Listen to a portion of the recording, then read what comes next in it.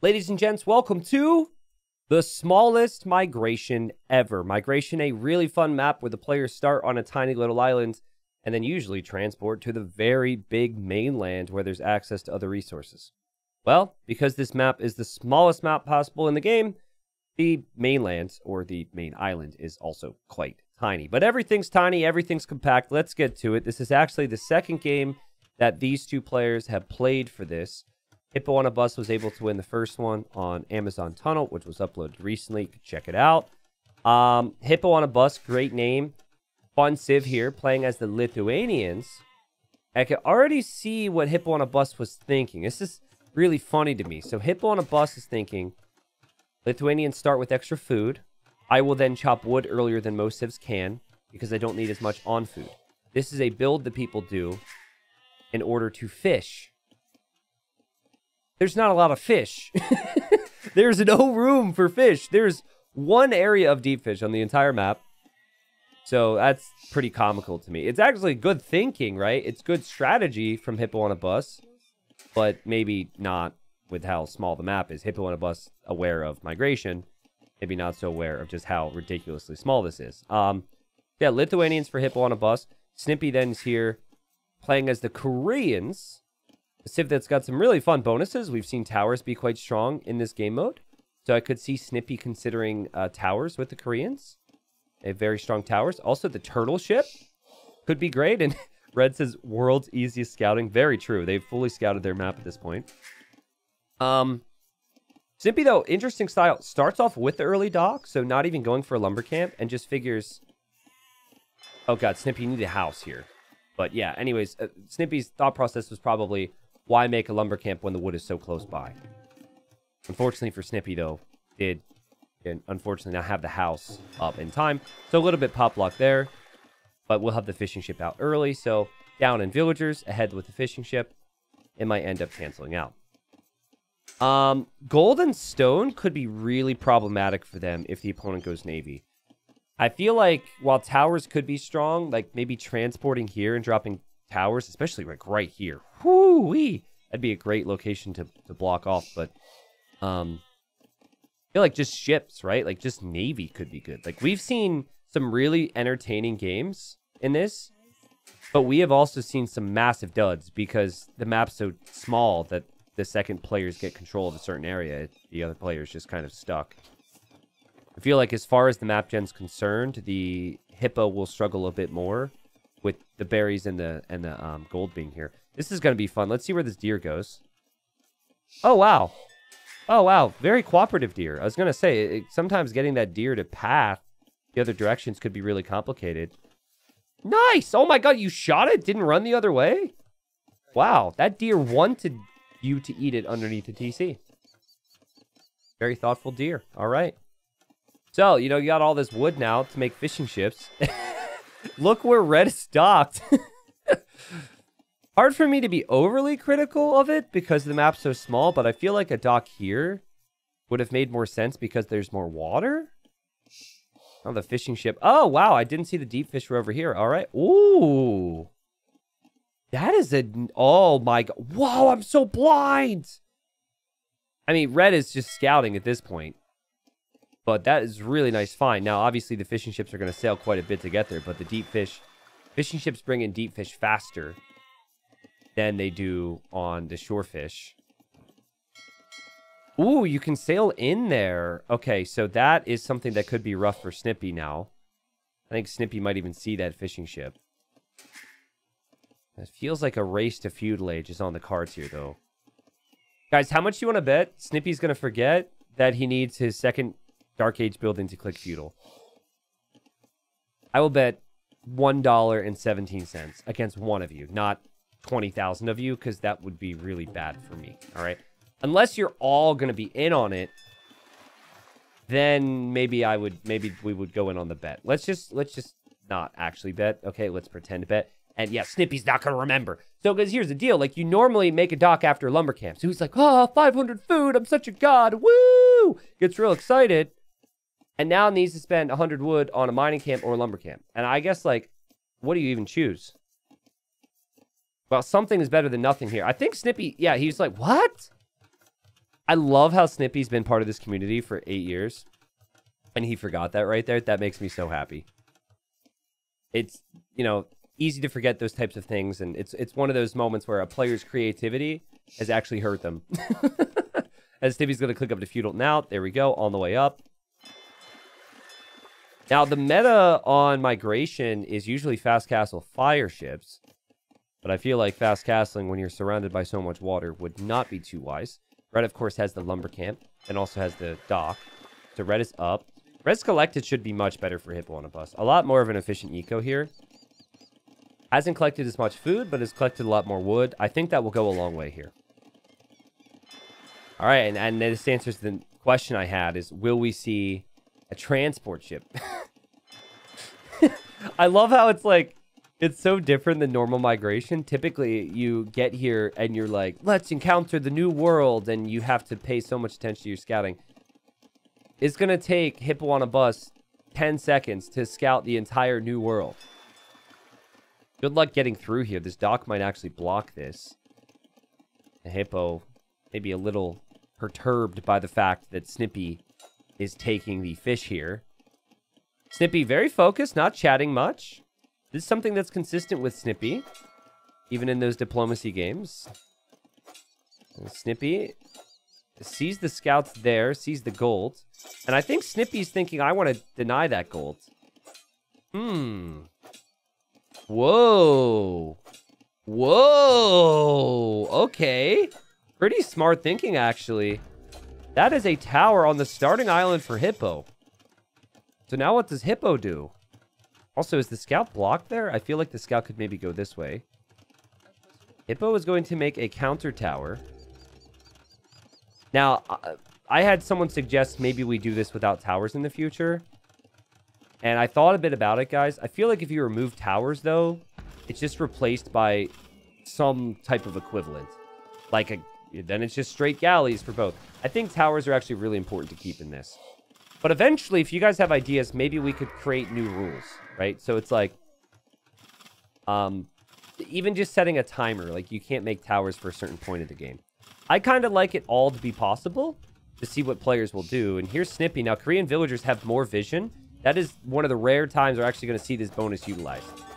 Extra vision, baby. Can see the opponent. Here comes the starting scout from Snippy. Bill fight begins. Scout joins in. This is rough for Hippo right now. Because Hippo could also lose the tower war. Hippo has rang the town bell by, I assume, by mistake. Never before has someone on another island heard that bell. Because usually the villagers are too far away. Snippy, though, has actually brought a... Oh, boy. Okay, actually, Snippy kills the fire, but Snippy's villagers here need to repair and hop back inside. So this is just the classic, right? A nightmare for these two to play. I appreciate them doing it. Very fun for us to watch. These people are sacrificing their stress levels for us.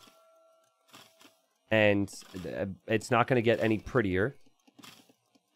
Wait, Snippy actually needs the 50 wood to drop a tower here. Desperately. That's what Snippy wants to drop. I wonder if Hippo will be tempted to tower this. See, I don't think Hippo sees it, actually. Okay, Hippo sees it. I'm wrong. And now there's the tower. But it is kind of the same problem as before, where Snippy just kind of beat Hippo to the punch. Now, Hippo will have more villagers here. Snippy also has the fire galleys, though, and there's no navy anymore for Hippo. Now, the tower for Hippo will prioritize units, like the navy or the transport ship or the fishing ship. That does then mean, though, that Snippy is going to kill villagers with this tower for a whole lot longer.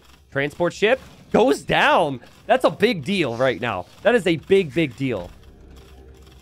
Snippy would have preferred to lose the fishing ship or anything, really. House. Whoa, created from Snippy. But Snippy, now your tower's not shooting this. Oh, the villagers are attacking, though. Okay. All right. Hippo on a bus. Still holding very impressively here. The Snippy who chose this opponent, I reached out to Snippy, said, hey, give me, who do you think's best out there? Snippy's like, well, actually, Hippo on a bus and I played some games. It's been pretty close. Game 1 was really close, so I like the choice. Here, Hippo's tower is close to going down. Still being repaired. Snippy's tower is going to go down, though. Snippy doesn't have more vills here. The lack of a transport's a problem. This is a big, big problem. But the lack of navy for red is a problem. So what's better here? I'm not sure I know. Snippy's tower still firing here. Snippy decides maybe I just give up on this and repair this again. And you see the fire galleys getting quite a few kills. Burning these villagers to a crisp. Oh man, so many of them are weak. Snippy is making a new transport ship. Problem here for Hippo is that Hippo was chopping wood here and ran out of trees and now would need to go here. Feels like if Snippy could win this repair war again, and you have to pay attention to it. Because if you don't Snippy, you lose all these villagers. You'll lose every one. You don't have a transport here. Uh-oh. Uh-oh. This is wild. This is what I mean. The towers are so nice, right? New transport is on the way. They've been told, just stay alive. We will save you.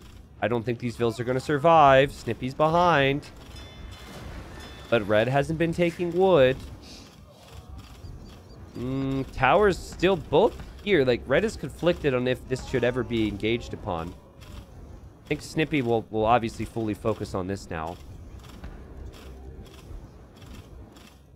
And still waiting to see what happens. That villager's weak, but survives. Snippy loses the tower. Uh-oh. Do we just see another tower, or do we see the village just run in? Uh-oh. Big move here. This villager's got some guts. Low HP and a dream. Let's go. It's a lot of vills. Vills do bonus damage against towers. It goes down pretty fast in Feudal Age. As Snippy had the transport. Snippy brought more vills. Oh my goodness. Oh my goodness. Snippy could drop another tower, maybe? Is that what's happening? I can't even see. Yup, that's what's happening. Trying to hold on to what's left of the middle island. Also still had fishing ships working, which is not bad. That food eco is going to be helpful. I like the stone walls here to block the choke points as well. But some weak villagers here from before, and red's in big trouble. Snippy's going to have the middle. This game could go on forever. They're such a weak spot right now. I can't wait to check resources collected here in a moment. Eco KDs, better for Snippy. Oh, transport got sniped. Snippy even trying to wall up the golds there. Snippy's working economy is 5 on stone that don't have a mining camp. Sorry, make that 7 on stone. 2 on food, then 1 isn't even collecting anything. And that's it. Maybe, sorry, let's not forget about this guy on berries here. Red's working economy is superior. But red now doesn't have the middle, and I feel like red could also lose full control of the map. I just thought, like, normally making a market with imbalanced economies is really nice, but markets are huge. Markets are massive. Markets are going to be awkward here. I mean, Snippy's in as the space advantage here. But even still, red's little walls here have maybe given him a chance here. Fishing ship's still working. Snippy doesn't really see that, but the fires are looping around, and obviously the fires will find that. Yeah, I think the worry for red is this. You don't even have a tower to protect your starting TC area. You have to think of extremes to get back into this. I think Castle Age would be it. So these two villagers need to be on a mission. Oh my goodness, of course they're weak. Look at them. How do they even have the strength to hammer like that? These two villagers have to be on a market mission to somehow fit a market somewhere. I'm not sure red will recognize that. Snippy will build a tower here and be pretty happy with things, I think. Keyword, I think. Res collected so far in this game, way higher for Hippo. But Hippo doesn't have the space. Hear me out. Could you delete your TC, build a market, buy the food, because you're not going to get the food naturally. Neither of them are. You buy, I don't know, buy as much food as you can afford with that much gold, and then rebuild the TC after deleting the market, and then just hope to go Castle Age. I guess the question then is, what does Castle Age bring you? God, this minimap looks so funny. Capture Age was not meant for this. People were not meant for this. Humans were not meant for this. Hippos were not meant for this. Clearly. Okay, I think red wants a market right now. It'd be so funny if red pops in here, drops a market real quick, right underneath the towers. Oh boy, here comes Snippy. Here comes... Oh. Snippy's house walls. Where are we going, red? We just gonna fight down the towers. Okay, well that's risky because there's 2 towers here. This is nope. This ain't it. This ain't it. Nope. This is rough. This is just sacrificing villagers. Snippy's gonna love this. Picked up the Koreans for good reason here, right? Started right up with the towers. Stone mining bonus, Vil vision bonus, and towers. Now, no real tower bonus is utilized here. The tower bonus is coming in Castle Age. But still, like, mining stone and having vills with more vision is super nice. I think Hippo on a bus has run out of ideas and figures, I can't do anything. I have to try and take out the towers. And Snippy is loving this. The first game was very close. This game also very close, but looking pretty rough right now for red. So I think just felt very unnatural to delete the CC. I think that would be your only play. I don't know. Okay, villagers can't swim, people. Villagers cannot swim. They did not take any swimming tests growing up, and Hippo on a bus loses 4 villagers. They have now drowned. And Hippo says, GG, unless you're below 3 pop. And, well, Snippy's a little bit above that, and Snippy wins this game on the smallest migration ever. These guys are a very fun level for this. What a fun one. Yeah, honestly, I felt like both players had really nice strategies. I felt like red did a really nice job to defend from the tower here. Snippy just had a little bit of momentum and got the edge in some of the tower wars. In the end, I also think Snippy having Navy was super nice here. The fire ships and the galleys were helpful against the villagers when Snippy was having a rough time in the middle. Snippy just took better engagements, and I mean, the towers just did work here. These 2 towers had 18 kills. So that's pretty ridiculous. And one of them was on a ship as well, if I recall. It's funny, though, because Res Collected is not good for Snippy. This is so rare, right? Like, opponent collects more of every resource and you win the game. But what do you do with resources, right? You spend them on things. You spend them on villagers. You spend them on units. And if the KD looks like this, then it would make sense that, you know, with the army killed and the value killed, that Snippy would come out on top. A good game. And, hey, listen, thank you for watching. Hope you guys enjoyed this little small map, bite-sized Age of Empires cast. I'm going to have a few more coming up over the next week or 2.